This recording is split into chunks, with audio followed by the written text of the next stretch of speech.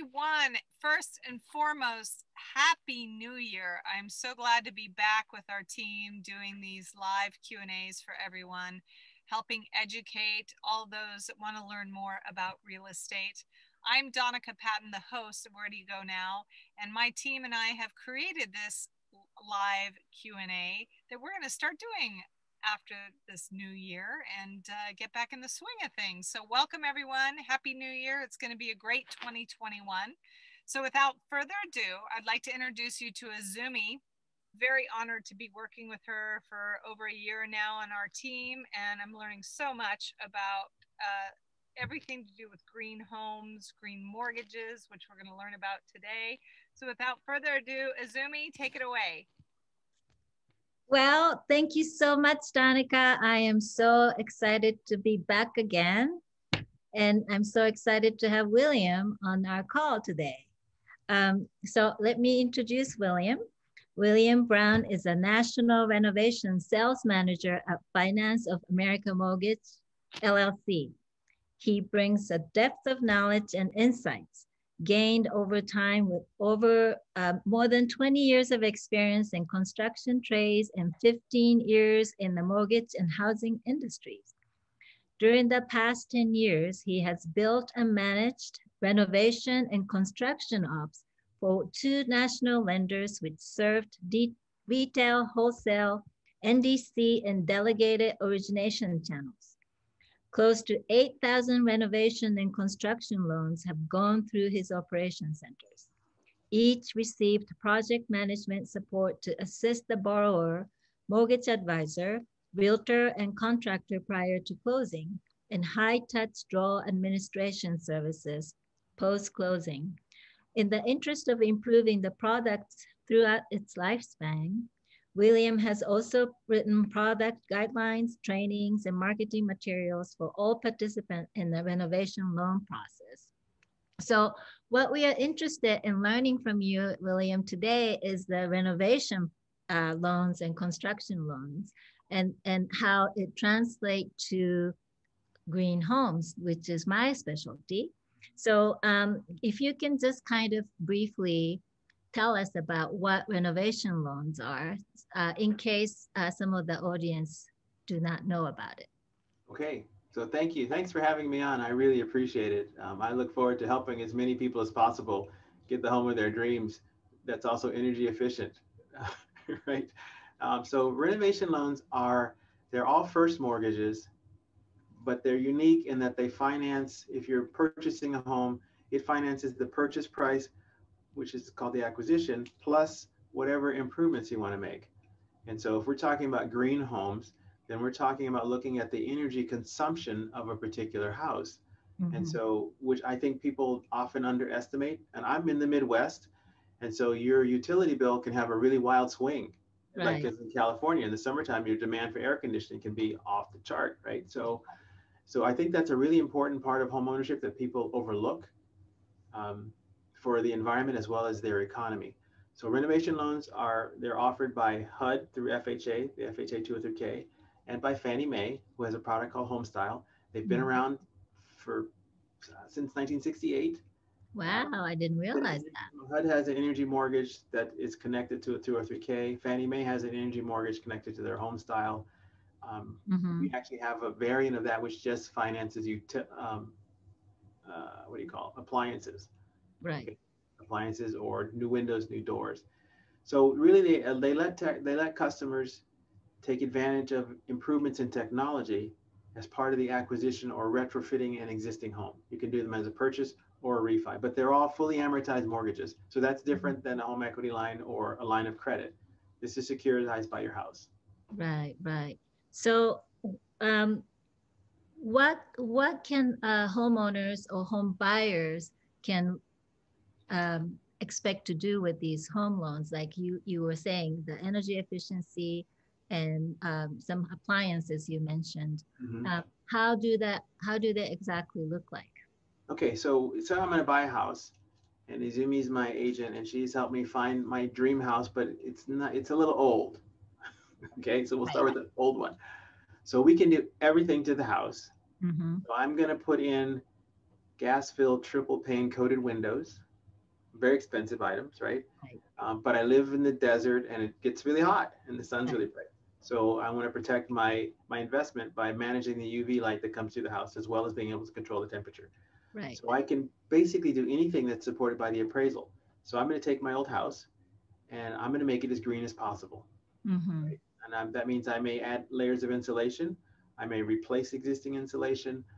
I will make sure that all my pipes are insulated. We lose a lot of energy with hot water pipes running through houses that are uninsulated Mm-hmm. because the ambient temperature takes the heat off the pipes.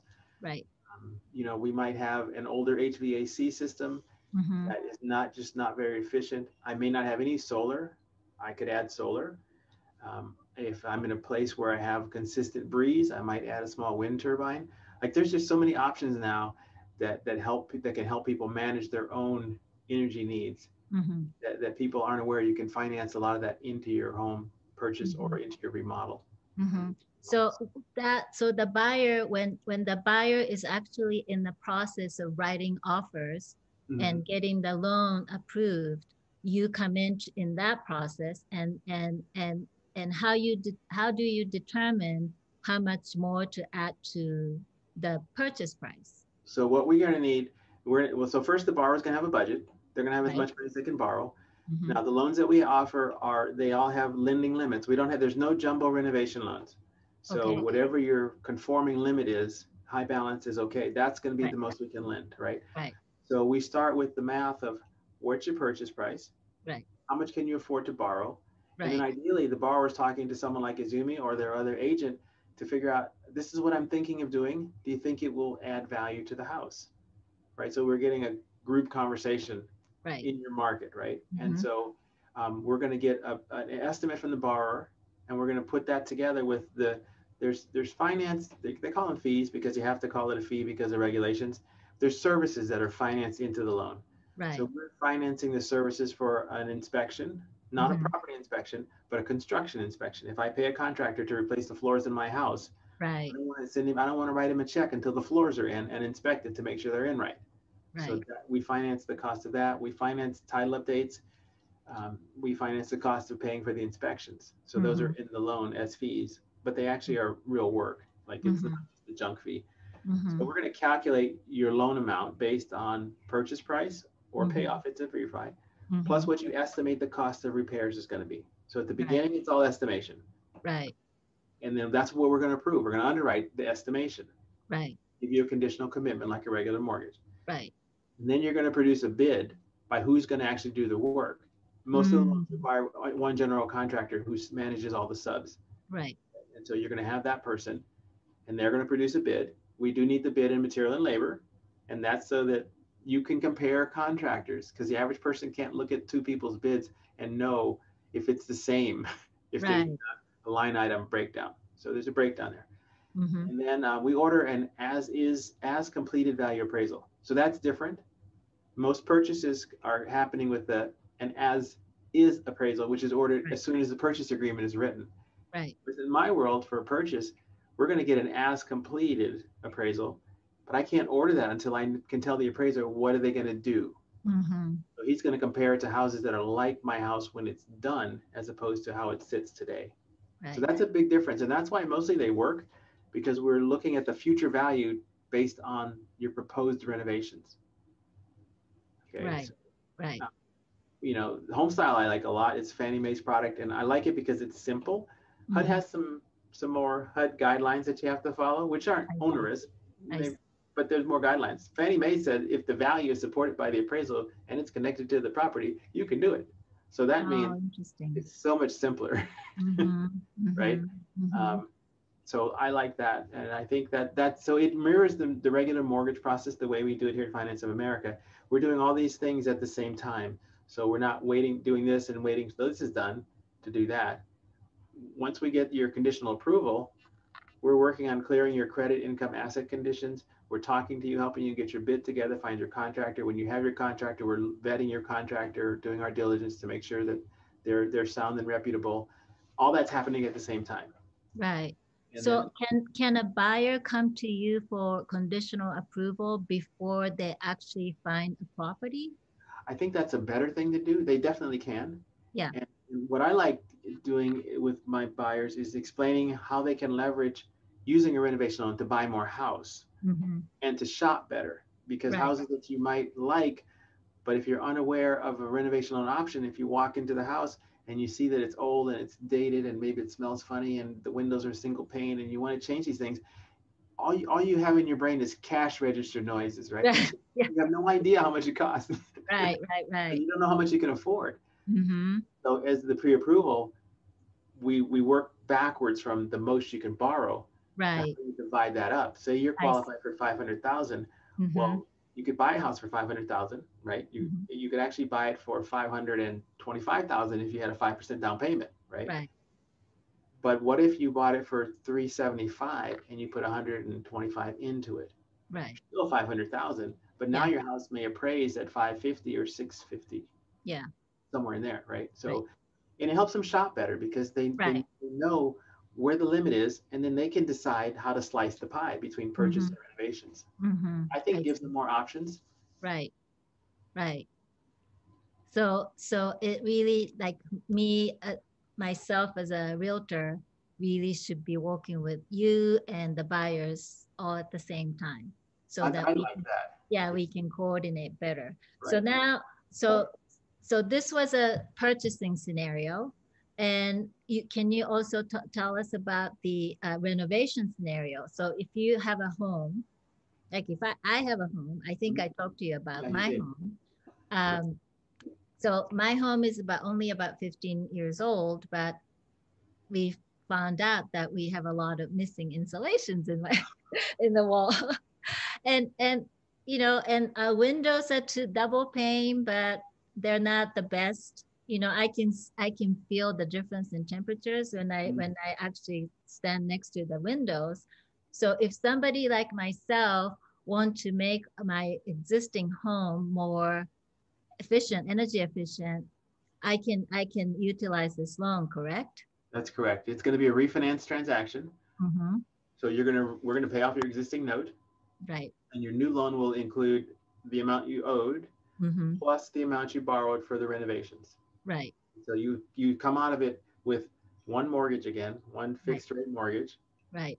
But you when it closes, we set up an escrow for your renovation funds, and then I as your see. builder builds, we pay him. So you have money available to get your windows, to pay the installer, to pay Mm-hmm. the inspectors. Mm-hmm. City permits are all included. Everything can Mm-hmm. be included in that. So the fund stays in the escrow, and you approve the release of those funds as it goes, as the construction gets completed. That's correct. So for some people might have a lot of equity and they would choose to do a HELOC, a home equity line of credit. Right. Right. You're on your own when you do that. Yeah. You are shopping and vetting your contractor. You're managing him, paying him. Mm-hmm. You're managing all that your own, right? Right. Right. So the renovation loan may be more complicated to get through, Right. but you have a lender who's basically in your corner. So you have an advocate, right? We're going to Mm-hmm. review your contractor to make Mm-hmm. sure he's sound. Mm-hmm. We're going to review your bid to make sure it's complete and it's not a lowball bid, because you don't want somebody's hungry for work and he quotes you $49,000 on a $69,000 job. Once he starts, he's just going to be knocking on your door for more Right. money. He Right. didn't charge you enough to begin with. Right. Mm-hmm. So we try and prevent. Those are the three biggest things that can happen. Mm-hmm. I mean, besides humanity. Okay, I'm not going to say they're easy. You have human beings involved Right. with human beings, Yeah. and all kind of stuff can happen Right. during a 3 or 6 month build, right? Right. But I think most of the guys that are working and the women that are working, they're the good people left standing after the debacle of the mortgage collapse. Right. I think there's a lot of family businesses. There's a lot of independent contractors. A lot of people that want to do the work, that are Mm-hmm. qualified and Mm-hmm. understand what they're doing. Right. So but there aren't enough of them. So it is difficult to find contractors because that's a different conversation. Anyway, it's difficult Yeah. to find conversations. No, but do you actually do you have to use certain contractors that you approve, or do you have some systems, or as consumer or homeowners, do we have to find the contractors ourselves and then turn over their bill to you? How does that Yeah. work? So you guys are going to find the contractor. I Um, see. And I don't know any lenders that allow the owner to do their own work. It's called Right. self-help. And the Right. reason we don't, it's not that we're mean and nasty and we don't want to. It's that we don't have any leverage over a homeowner who's building on his house. You get into a situation where Right. the contractor's home is never finished because Mm-hmm. it's not his day job. He's always building on somebody else's house. Right. So even if someone's talented and can do the work, it, it's not their day job. But we can use family members, we can use friends. All we're going to do is look at them to make sure they're licensed and that they are competent to do the work. And I think we're all frozen. Oh no. Let's wait here a minute. I don't even know if you can hear me anymore. See if you come back. I can hear you just fine, William. I think Azumi may have froze. Okay. Well, she's in the cold. she's in the cold. All right. Well, while she there, Okay, you're she's here. back. Right There here. you Okay. You're back. Okay. Was I frozen too? You were frozen on my end. I think I was frozen on your end. Right. We're good now. Okay.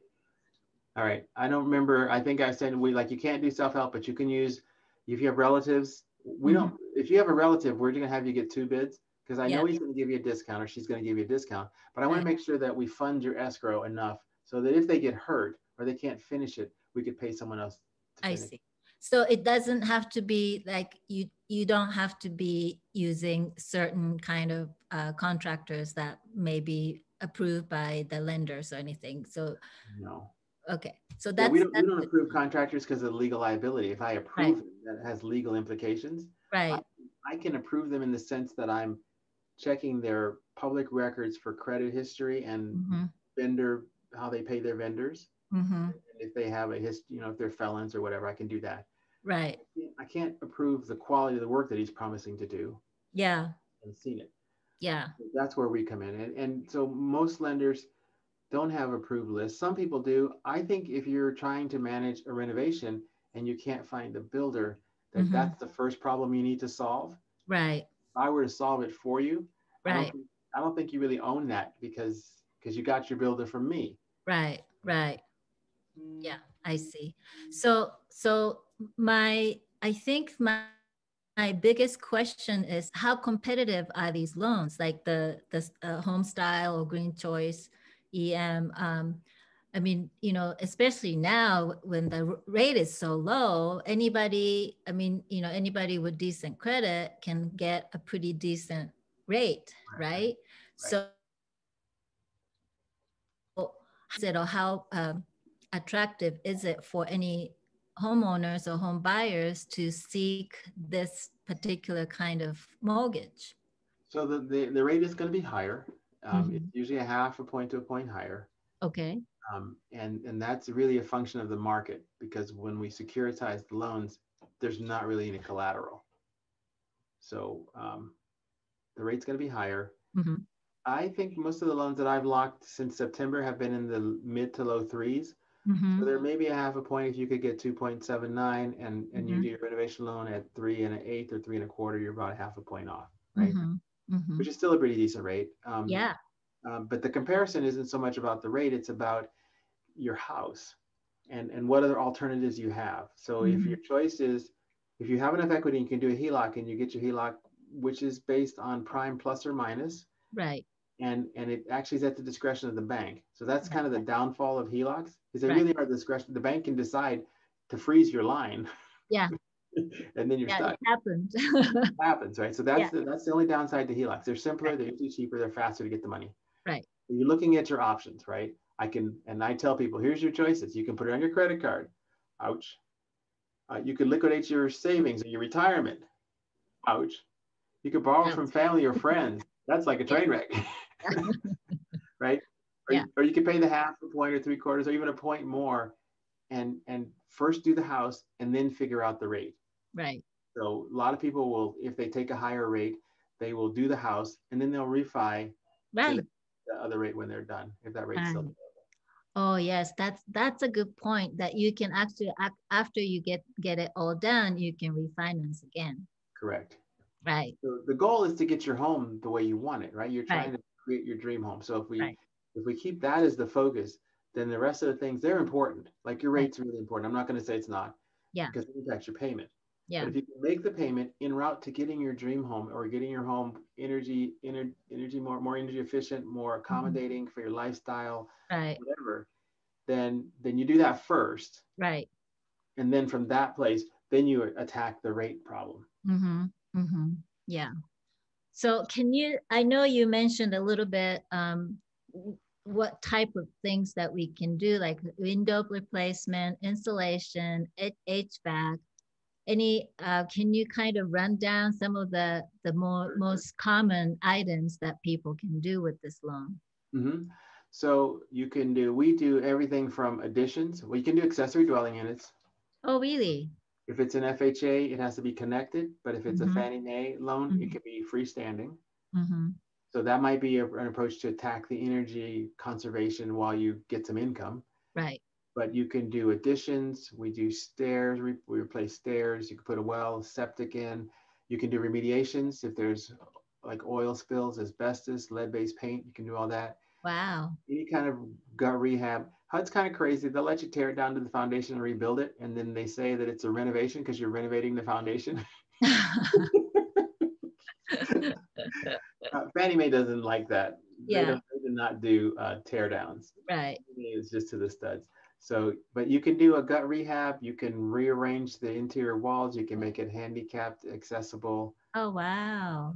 You can change the lighting. You can change the electrical. We Mm-hmm. said solar, geothermal. You can put a geothermal system in. Wow. You pretty much like honestly, as long as you get the value for the improvement in the appraised value, Right. usually you can do it.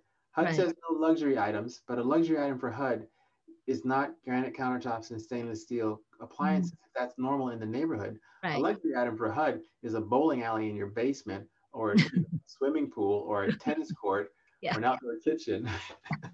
you know, if you got to Right. have jets in your bathtub, put it in the house, and then you're fine. But if you put it on your deck, then it's a jacuzzi, and that's a luxury item. So Yeah. it's really a Right. matter of interpretation. But I that's see. what HUD says when they say luxury items. And Fannie Mae has no restriction, just the appraised Oh, value. really? Just Okay. the appraised value. It all hinges on the Okay. appraisal. Okay. And one last question is, I think you did mention when I first talked to you about paying off the PACE Hmm. loan or existing loan. You Right. can use that with the renovation loan, or is that a different? No, we can pay off the PACE loan with actually just a regular conforming loan. You can pay it off, but you could also pay it off with the renovation loan. So we're gonna pay it off, and Mm-hmm. you have one mortgage. So So, so that does it have to qualify in some ways, like in order to use that? Like that, did it have to be a loan that you use to put solar on? Like often people are using PACE loans, and mhm. or if, like, say I have a loan that I used, like unsecured loan that I used to improve my energy efficiency. Can I use that to for refi to can I use the refi to pay that off? I'm pretty sure you can, but I want to check and get back to you Okay. because of COVID, we had a lot of overlays and stuff, and Right. we have. I'm pretty sure you can, but Yeah. I'm not going to say I'm 100% certain. Okay. I know Okay. you can pay off PACE loans on regular conventional loans. So if you're Right. just doing a rate and term refi, Mm-hmm. you can pay out. Yes, you could. They would just pay off your PACE loan. You'd have one more, Yeah. two more. So Yeah. that's a. But I Yeah. will verify how it is for purchases and for refis, and I'll just send I you an email and you can put it on your Facebook page. okay, sounds good. So just quickly, just so that people may not know what PACE loan is, can Hmm. you explain that for us? Yeah. So a PACE loan is a loan. They're forget what the acronym stands for. I think it's I used to know this, I but used to I know. I can't used to think of it. know. It went right on my brain, but a loan to make your home energy efficient and it's secured by the house. Right. So it doesn't go with the person. It's a lien against the house. Right. Right. Okay? So when you transfer a title, well, you have to resolve the lien, Right. right? Which is why they have to be paid off. Right. So it So makes it a little bit complicated more when you have to complicated. So if sell. the Yeah. seller's not going to pay it off, Mm-hmm. then and you're going to buy his house, well, you got to figure out what to do with the PACE lien. Right. And so paying it off is the best thing Right. you can do Yeah. Before you you before try you to acquire it. I see. So Yeah. that's what they are. Yeah. Mm-hmm. Yeah. So well, thank you so much. I right on time, 4:30. That was good. Danica, do we have any questions? You know, believe it or not, they already, he already answered one of the main questions, which was, you know, how do the interest rates compare to the standard purchase loan? You already answered Right. that. So I really appreciate that. Yeah. William. And really important, William, if you don't mind, I'd love for people to know how to get in touch with you. If you don't mind just giving a quick information on how to get in touch with you and so forth. Only if you don't mind, Well, if William. I don't mind. So my email is wbrown, small letters, at financeofamerica.com. That's my logo in the back. So wbrown at financeofamerica.com. My phone number, which is with me all the time. In fact, I just turned it off because it's been buzzing, is 317-371-6127. So lots of sevens. 317-371-6127. You can text me, you can call me. I'd be happy to talk to you. I can answer your questions, whether I can help you get a mortgage or not. We won't know till we have a conversation. And honestly, it doesn't work for some people. I have the same conversation with everybody. I talked to somebody yesterday, and he thought he would use his own money rather than pay for inspections and title updates because he didn't want to do that. So it's entirely up to you. Yeah. My job is to give you your options and maybe advice based on your particular situation. Mm-hmm. You know, and even with the higher rate, a lot of times on refinances, the higher rate's not a problem because you're buying equity. And so Right. you're rolling in your closing costs. And so maybe I've had people look at the cost of a refi versus the cost of paying one discount point at the close of their refi, Yeah. and taking out their equity. So they're not out of pocket. Right. They just paid a point, $6,000, say it's a big house, $6,000. So their mortgage went up by $6,000. Their payment changed by $5 or $7, not a lot. And Yeah. now their rate is 2.875. Yeah. So that's the other way to think about it. Yeah.